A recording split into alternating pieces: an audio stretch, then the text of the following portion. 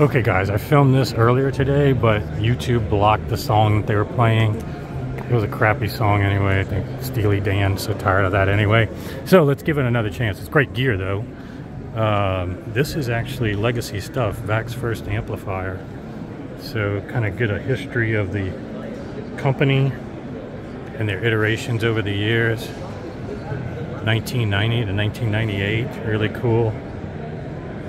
Actually, if you remember the audio file I featured, the most hardcore audio file, that's at least the title of the video, that's in California I featured, Northern California, he had a legacy VAC, I think.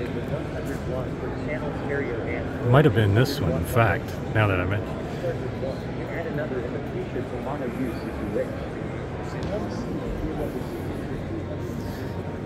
And then let's look at some of the current stuff we got here.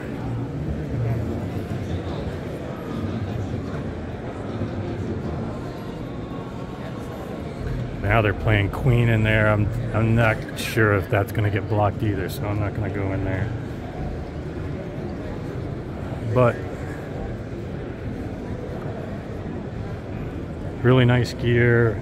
It's one of those brands that give you pride of ownership. Yeah, it's definitely expensive, but you do get bragging rights, pride of ownership, quality engineering, power to drive almost any speaker.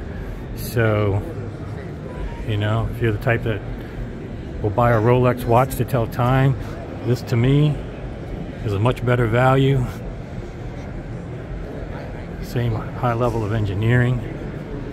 Now Rolexes, to be fair, do sometimes go up in value depending on what you get, but these are pieces that are end game. You don't need to really worry about trading them out.